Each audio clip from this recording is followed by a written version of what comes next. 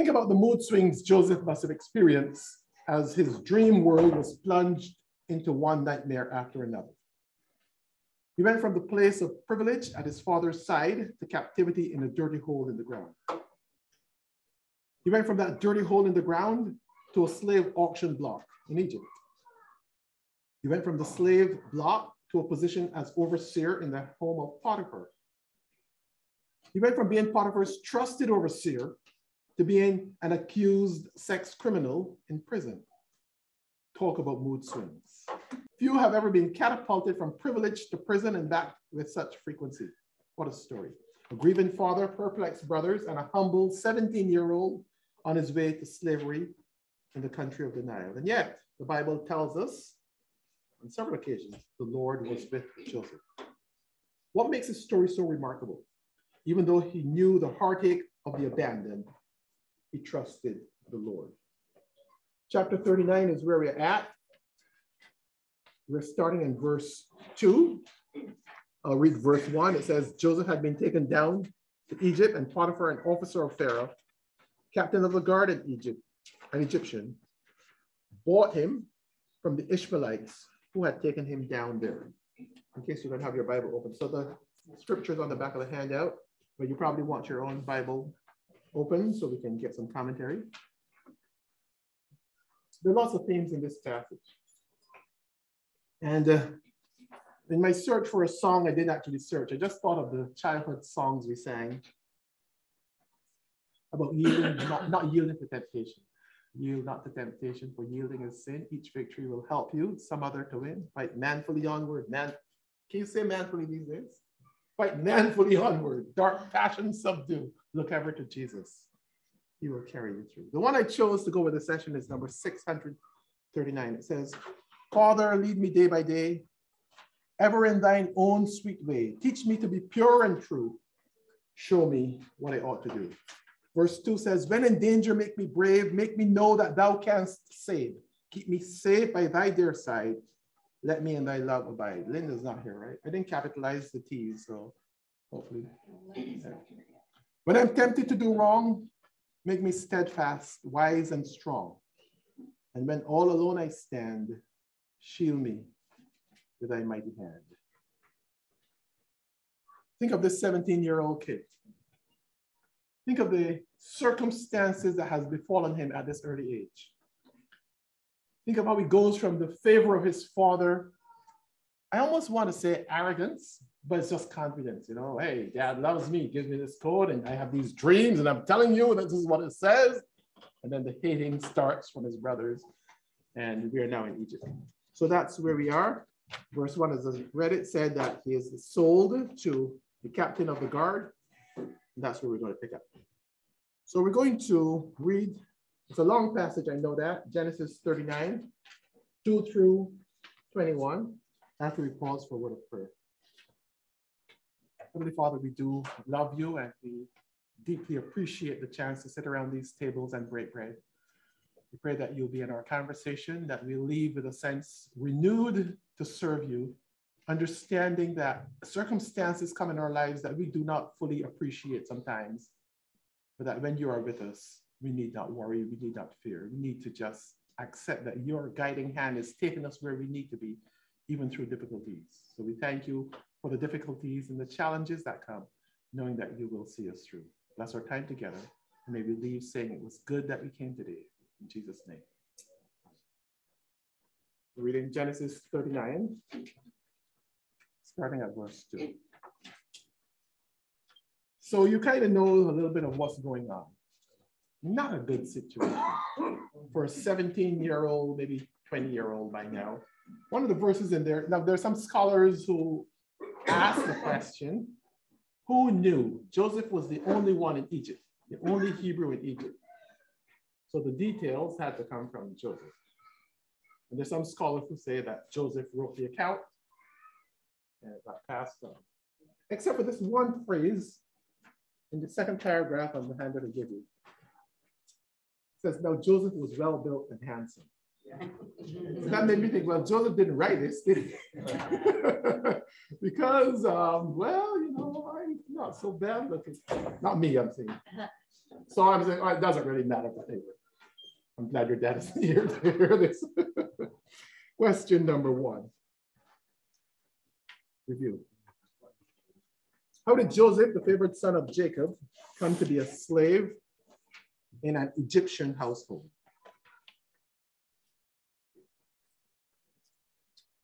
Last week. His brothers sold him to slavery. His brothers who wanted to kill him eventually sold him to slavery. His loving, loyal brothers. Question number 2 takes us to the first verse on our handout, verse 2. According to verse 2, how did being sold into slavery affect his relationship with God?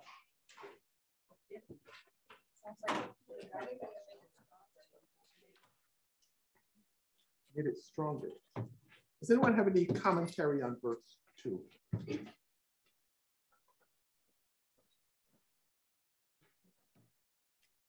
If you don't have any, I'm going to read mine, or maybe while you look at yours. It says, the Lord was with Joseph. This key phrase of the section is repeated in verse 21 and verse 23. The Lord was with Joseph. It indicates that God cared for, protected, and blessed Joseph. Joseph occupied a very high station for a slave. He lived and worked in the master's house. Any other comments or commentary? Yes. It says Joseph's life in Egypt is overwhelmed by God's providential care. Takes me to last night to one of the band numbers. Overwhelmed. And I love that song by John. Overwhelmed by God's providential care. It's an interesting word, overwhelmed. I guess I've been overwhelmed by somebody's kindness in the past, so I guess I sort of understand it. Any other comments related to this question? Otherwise, we'll keep moving. We have a long way to go. Verse 3, question number 3. Verse 3 says, his master, Potiphar, saw that the Lord was with Joseph and put him in charge of his household. And I asked, how does Potiphar, an Egyptian who may be serving some Egyptian god, see that God is with Joseph? And what may he have seen? A little bit of speculation, it's not bad right now. What might he have seen? But the scriptures to say he saw that God was with Joseph. How he acted, how he worked, just how he lived his life. Okay. Can I summarize that with his witness? Any other thoughts? It must have been different from the other employees or staff. Slaves. Slaves. Yeah. What she said. He was different. It could be an attitude, it could be in demeanor. We're already told that he is well-built and handsome. Okay, right bad. But he saw this guy had a good attitude.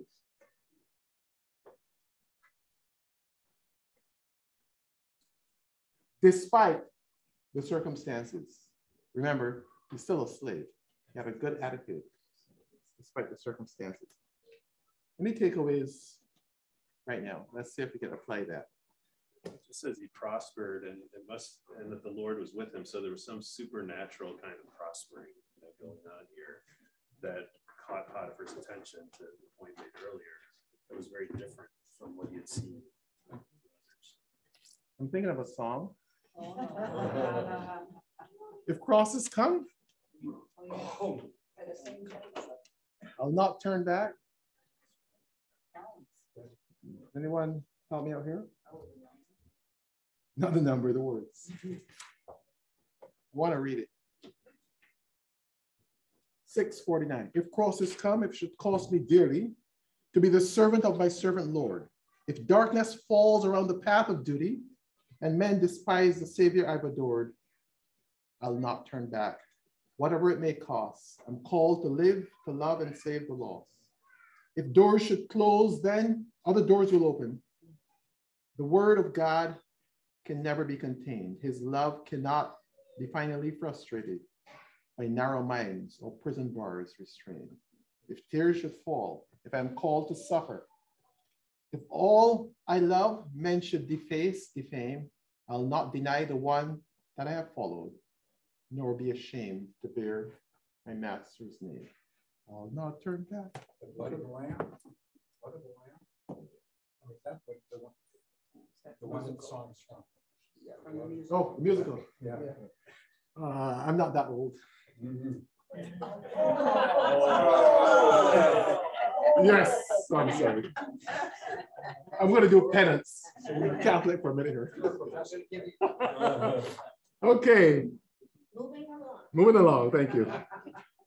Now we get to verse 7. Question number 4. Why do you suppose the phrase Joseph was well built and handsome was included in this story? Had my son.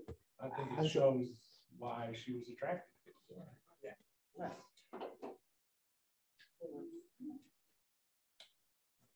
Simple answer. He was blessed by God, so maybe.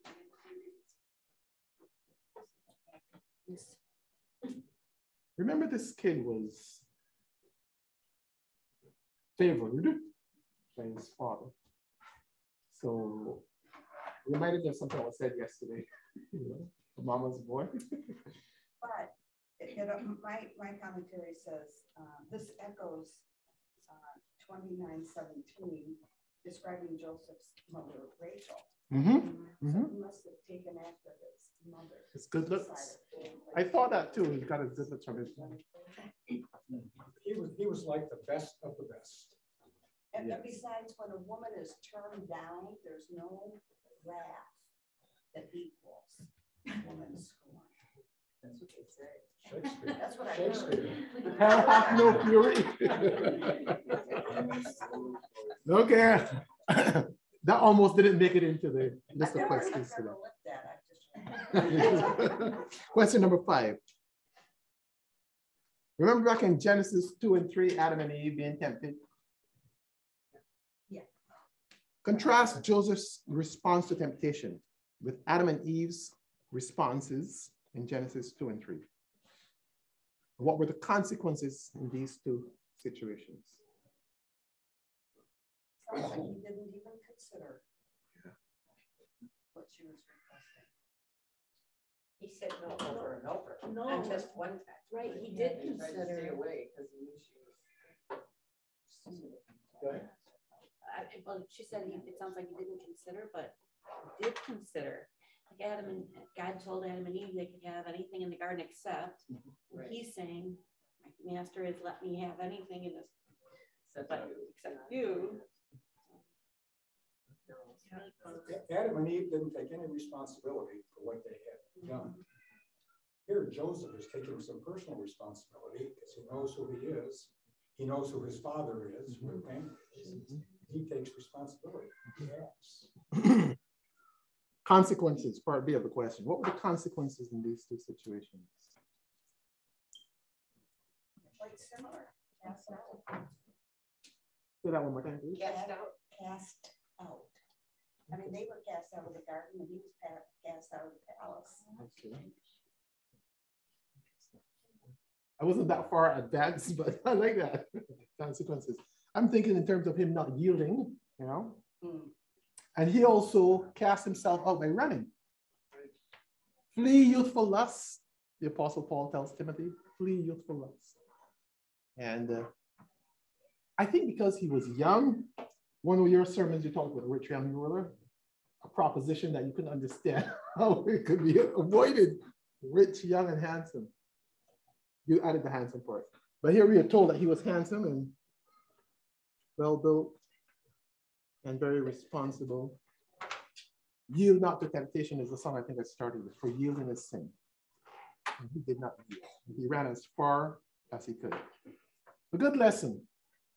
When temptation comes my way, what's the next line of that? We don't have the songbook memorized. Oh, my memory started to fail me. All right, question number 6. Let's keep moving. Verse 10. Verse 10 indicates that Potiphar's wife was relentless. Let's read verse 10 one more time. And though she spoke to Joseph day after day, all right, she was relentless in her pursuit of Joseph. In what ways can a temptation become seemingly relentless. Let's talk about our own reality now. In what ways by the temptation? Have you ever been tempted? Don't answer.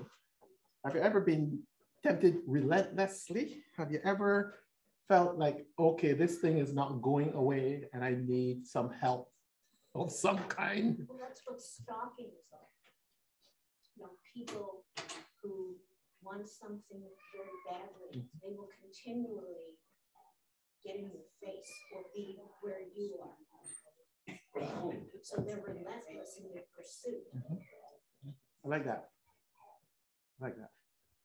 The rest of us have other thoughts. Do our guests have any thoughts? Hey, Ron. No. All right. They're ignoring me. Yes. There's really no indication that she was really even a temptation to him.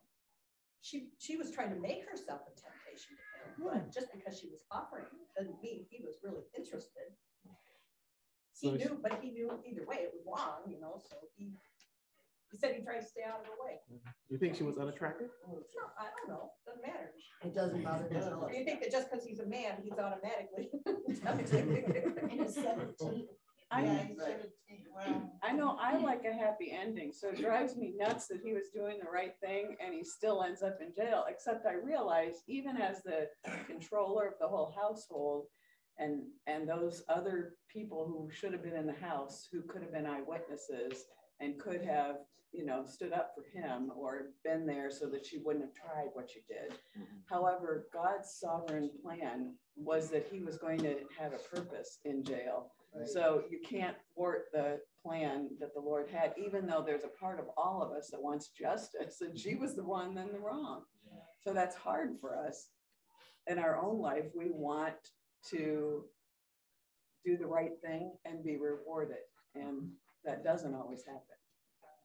Sometimes we live in the moment. We don't say, okay, this person will get what's for them. We want revenge. We want justice. We want the person who's done the wrong to stop for one, and when they do the wrong to be punished, because that seems like the just thing. Any other thoughts before we move on?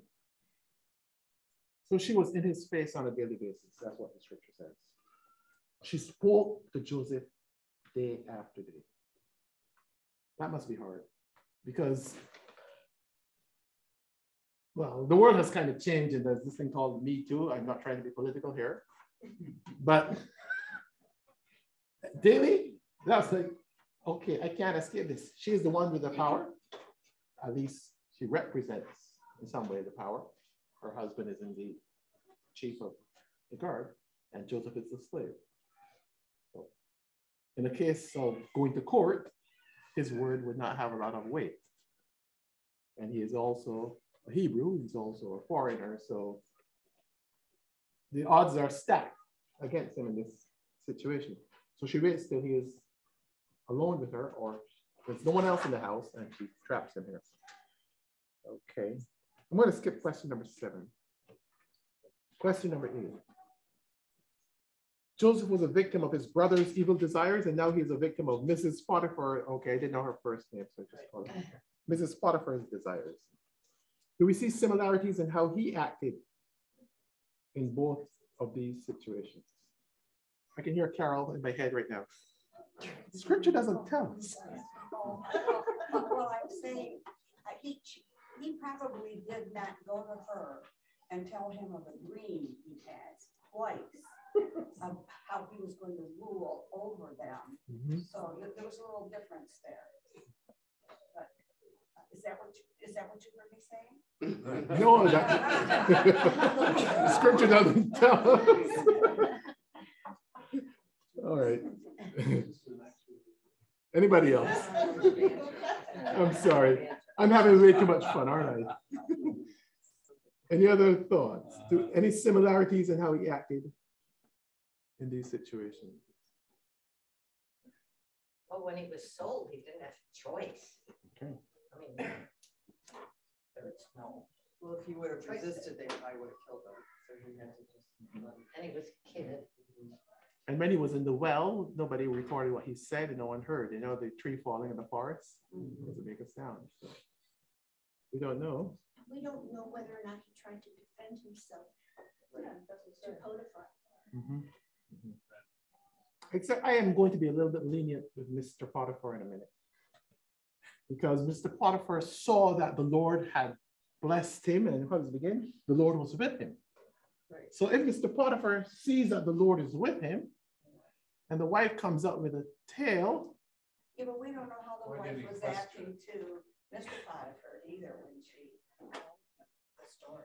Yeah, some scholars say that when you were a high official in the Egyptian army situation, sometimes you have to become a eunuch to make sure that you don't end up doing certain things, and maybe he was made a eunuch. And I just heard that or read that somewhere. So again, a little bit of speculation. Just a messenger, okay? I didn't make it up. We don't know whether she chased other slaves around. That's what I wondered. Was this a pattern? Was she a leader? And Well, this was something she did. If you're well built and handsome. Right, right. I don't know. All right, let's keep There were going. no helpers in the room or in the house that day. She obviously had sent them out, and she was setting him up. Relentless is the word. Yeah. Now let's keep going. That's the reason when you're trying to figure out whether a person's telling the truth or not, you ask them several questions. You go in a sequence of questions and ultimately get the truth. Spoken like a judge. Yeah. Okay, question number 9. Wake them up. Right, question number 9, verses 13 through 18. Then she saw he had left his cloak in her hand. Question number 9. The actions of Potiphar's wife included enticement, physical force, and lying. What lessons can we learn from her actions?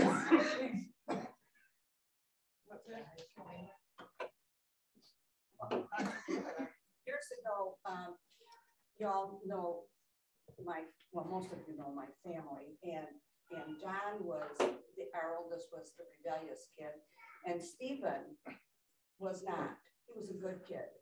I'm sure he did some things that I didn't know about, never want to know, but one night he got lippy with me, and we'd come home from night meeting, and everybody was tired, and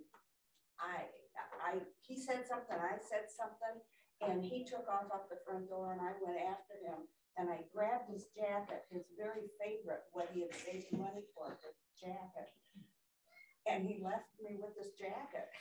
So I kind of understand what Mrs. Potiphar might have been going through. He grabbed the jacket or the cloak, and they got him, and no, he keeps on going. But it gave her an opportunity to make a case. Right. Yeah. Yeah. Even though it was a false one, it sounded true. But she could have gotten his clothes some other way. Let another servant steal her. So it seemed as though she felt there's nobody else around. This is the ideal circumstance. So I agree with her that she said that. Yeah. They never were alone. They always had people doing everything for her. And now, when she's trying to build her case, she's bringing all the rest of the servants in that he's making sport of us. She's using different plural pronouns now. Yep. So question number 10 is where I decided to be I got into Potiphar's head and decided to think, well, if indeed he sees that the Lord, verse 3, his master Potiphar saw the Lord was with him, and the Lord gave him success in everything he did. Joseph found favor in Potiphar's eyes. Question number 10. Even though punishments in ancient Egypt were notoriously cruel, including death for sexual assault, verse 19 says, when Potiphar heard his wife's story, he had Joseph put in prison. Not death, he's a slave after all. Got him put in prison. So here's where I'm starting to think, well, Potiphar probably knows his wife. I mean, he's lived with her all these years. I'm thinking that he is not 100% convinced by her story. Even though, again, I don't want to revise scripture. It says that he burned with anger, but he didn't send him to the gallows. He didn't have him executed or anything like that. He sent him off to prison. Maybe he burned with anger about her, how she set him up. Well, your perspective sometimes is anger, but then if Yeah. you think about it, then. And maybe he was mad because this is his right-hand person. Now what do I do? And he had to do something, because Okay. otherwise he would be seen as weak. Mhm. So he's having put in jail. You're the captain of the guard and you let this Hebrew slave get away with it. Right. So I suspect he gave him a lesser punishment than otherwise would have been the case, or would have been his right to More administer. mild punishment than you would normally expect. Mhm. And he didn't ask him his side of the story. Right. Not that we know. Right. But again, he is a slave. But in both cases, his, a cloak, one of his cloaks took him down, right? And in neither case was he killed. His brothers could have killed him. That's what they were Right. Yeah. And now this guy could have done the same thing. In both cases, they imprisoned him. Love that. Which I thought that was kind of interesting. Love that. And Potiphar, what hour to pronounce it,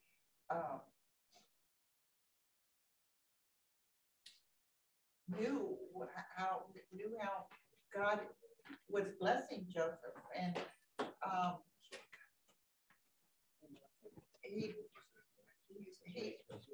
he might have been afraid. Yes, that's what I was trying to get at. He might have been afraid to go against Joseph and God. I mean, he knew who God was. He obviously knew who God was. And he knew that the Lord was with Joseph. He knew that I wouldn't want to go against God if I knew all of that. Can I say out of character? Yeah. Ellen. I have a commentary here on that. It said the reason why Joseph was not killed, it is likely indicated his respect for Joseph's integrity, as well as the sad condition of Potiphar's own marriage. If he knew his wife's character deficiencies, Potiphar could hardly accept her report at face value. He may have wanted time to investigate his wife's allegations while jailing Joseph to save face. He could talk to all those other servants and say, why weren't you in the house? Any other thoughts? Yeah, I think that Potiphar's wife was jealous. That his relationship with Joseph was such a good relationship, and that he knew how smart he was and how intelligent, that she was jealous. Can you think of another situation where a leader was sympathetic towards someone accused and proposed? I'm thinking Babylon. Oh, yeah, Daniel. Yeah, okay. I'm praying that Daniel's God would save him from this terrible situation. I was uncomfortable with what I was saying, but Ellen, your Bible just nailed it. And so, okay. Yeah. There's a situation here.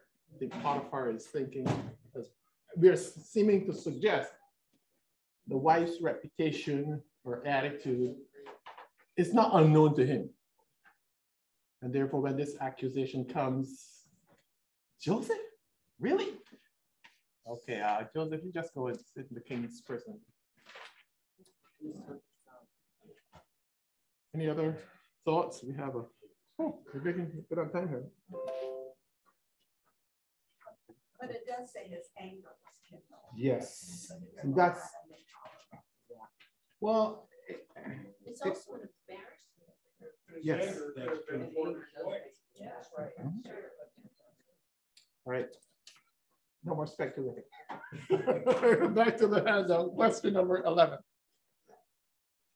According to verse 21, what was consistent when Joseph was a slave as well as a prisoner? Verse 21.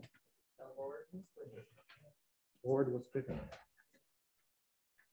Not only that, but he trusted the Lord. We need to stop here and do a little reflecting.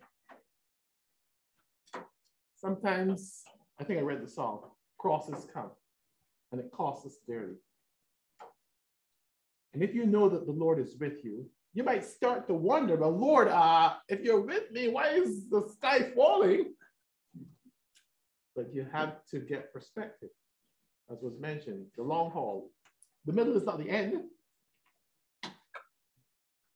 And sometimes we overreact in the middle of the process. I'm guilty. Occasionally anticipating the outcome before it actually is supposed to happen. And when you look back, you say, why did I even bother about that or take that on the way again? Why did I handle it the way I did? Getting angry, for example, with someone significant in your life. Knowing that in the long run, you're going to have this as a mild hiccup in your relationship. I think sometimes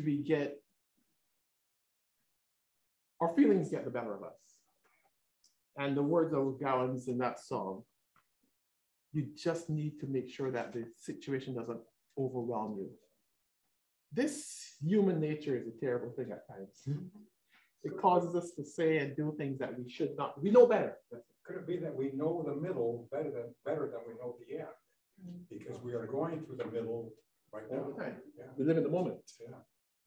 So someone put a bow on this thing for me right now. A thought. I will commentary here. Go ahead. It says, as a prisoner and slave, Joseph could have seen his situation as hopeless. Instead, he did his best with each small task given him. His diligence and positive attitude were soon noticed by the warden, who promoted him to prison administrator. Are you facing a seemingly hopeless predicament at work, at home, or at school? Follow Joseph's example by taking each small task and doing your best. Remember how God turned Joseph's situation around. He will see your effort, and can reverse even overwhelming odds. Can we get an amen to it? It's the God we serve. Any other wisdom? Okay, let's keep going. Question number 12.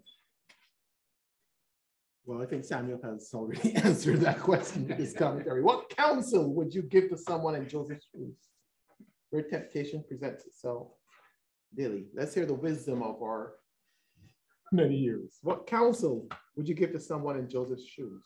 I have an answer.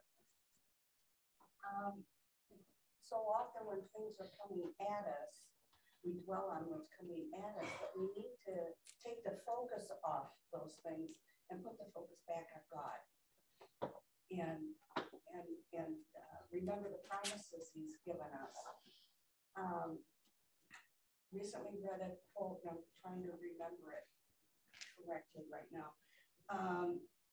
Sin is not the absence of, I can't get to I know. I think I've heard of it. Yeah. But it's the presence of God. Sin is not the salvation is not the absence of sin. Okay. It's the presence of God. Good save. I am older than you were yesterday. Pull that card out. But it's somewhere in your answer, I want to reflect on the fact that we need aids or tools to help us in these circumstances. You can't just say it's going to happen in the moment. You have to say, okay, I need some help. I need something to guide me, to help me, to keep me focused, to keep me. I think if we went through some scenarios, Weight Watchers has been a great help to me in many things, not only with weight but in life. And the practice of saying no when somebody offers you that dessert that Janet Hamilton made. so good. It's got graham crackers and custard and chocolate and then some whipped cream. You have to think about that and look in the mirror and say, no, thank you, in the nicest way possible. No, thank you. But I think we need, as Christians, we need to practice some of these things. So they become more of something that we do automatically when the bad times come. And I can tell you that I didn't learn that lesson growing up. I don't know why. I'm sure it was presented, but it didn't sink in. But the more you practice, the more you do this, the more something happens and you immediately go to God, or you immediately go to scripture, or you find a Bible study book that had a truth in it that you grabbed onto. And some of the Bible study books that we're using in women's ministry have attributes of God in the back. And those have been so helpful to me. And, but we need to practice going immediately to God. Even if you have to make up a scenario and practice the solution, it will help you when the real times come. Can I be not unscriptural or unbiblical, but we also need to have other people accountable. Yes. But I don't go to other people when I'm doing something wrong. But come on. Okay, say that one more time. Yeah, so Nancy, when I'm being tempted, I'm gonna get after her. when I'm sitting next to her at a meal. But what about accountability? If you tell someone, I mean, I don't mean to sound better than anybody else, but when I first met my wife, I pretty much told her, I said, there's some things that will never happen. Will never happen. You can take that to the bank, it will never happen.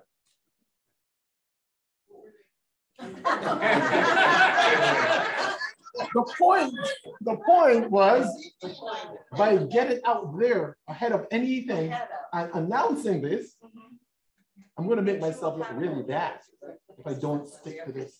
It's kind of like any contractual or covenantal thing you would make.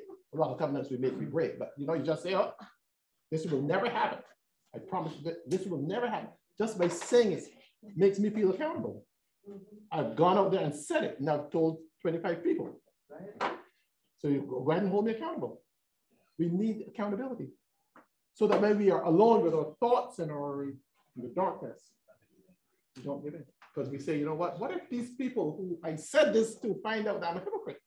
Well, they might know that already, but you don't want to make it. But you had already set that boundary and perhaps even practice saying it before it came out of your mouth. Like that. Yeah. Like that. Oh, God. So you see so many people that when they think they've got you, they jump on and say, well, you don't know what the hell you're talking about, you know? That's not the way to approach it. Well, I wouldn't say that.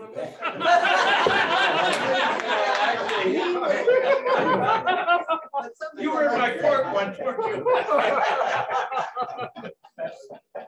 That was great. I deserve that. Yes. Okay, Alan has the floor. I'm not going to speak again. No, I was just thinking about. Thank you.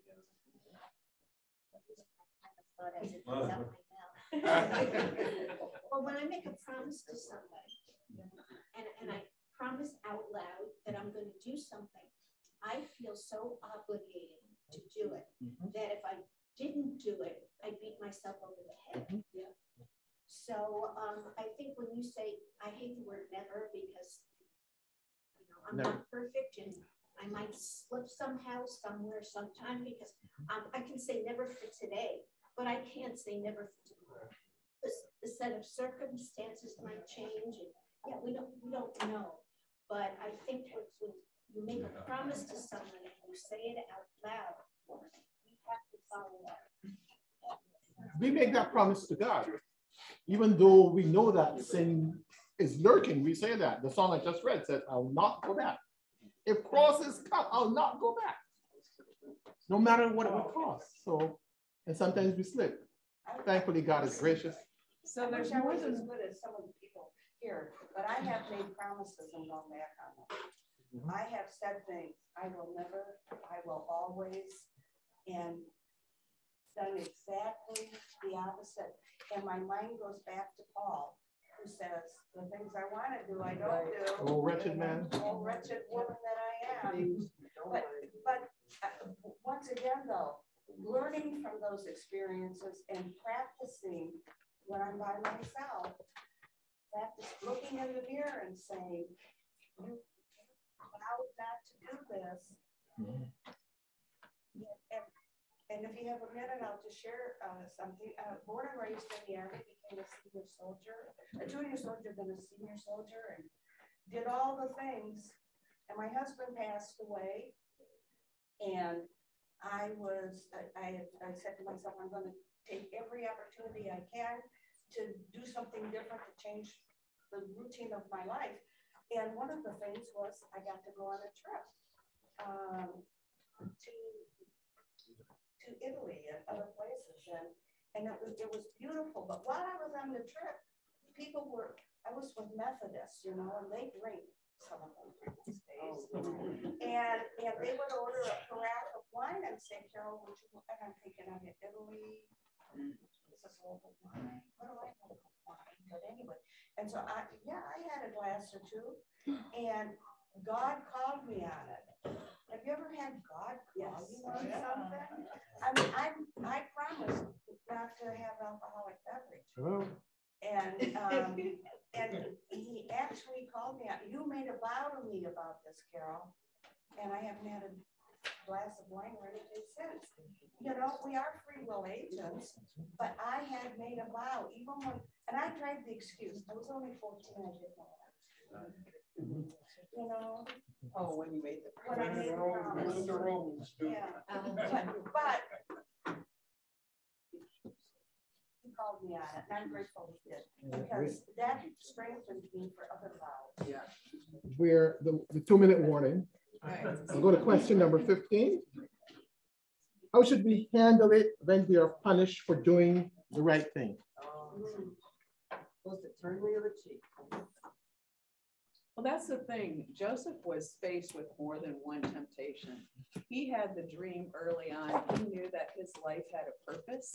And there was also a temptation for him to feel as though God may have forgotten him, or that he wasn't amounting to what he had originally had been shared with him. Pause for a second. Pause for a second.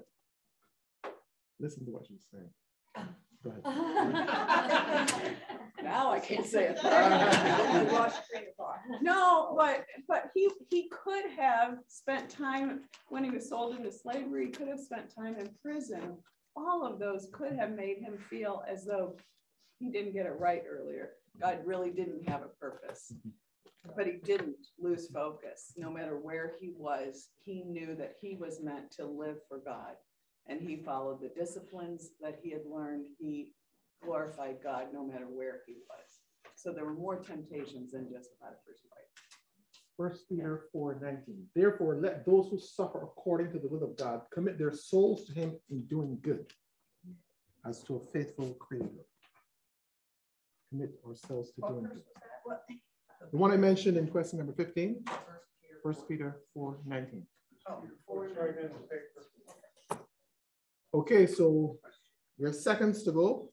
Question or reflection. Am I prepared to respond to unkindness and betrayal with forgiveness? It's not easy. So we have to tell ourselves, people will be unkind. People will betray us. What is our response? In the moment, we want to say and do certain things. It has to be a certain amount of time for me, because I have to think things over, and I don't want to say things in the moment. So, because your first reaction could be a negative one, maybe. So I like to think about it before I respond. I don't want to give in to that first emotion. Last call, last thought, closing thought. Was Zuleika, Potiphar's wife, got punished for lying about Joseph? Was she? Doesn't tell. I don't think it says. Carol would say scripture doesn't tell us. All right, let's pause, reflect, and let's close with prayer. Heavenly Father, Help us to understand that this lesson is designed so we can reflect on our own circumstances, our own behavior, our thought patterns, that we can be a beacon for others, that we can also be a source for others who need help. We pray that you will give us the wisdom so that in our own counsel of others, we can show them that one does not have to yield to temptation, one doesn't have to give in to circumstances. But Scripture gives us good guidance on how we ought to restrain ourselves and bridle our tongue and just let you fight our battles for us. So we thank you for this assurance. Help us to be confident that you will see us through, regardless of the circumstances, regardless of the crosses that come. May we put this in our hearts today, and may we do our best to be pleasing in the way we live our lives, not only today, but each and every day. For Jesus' sake.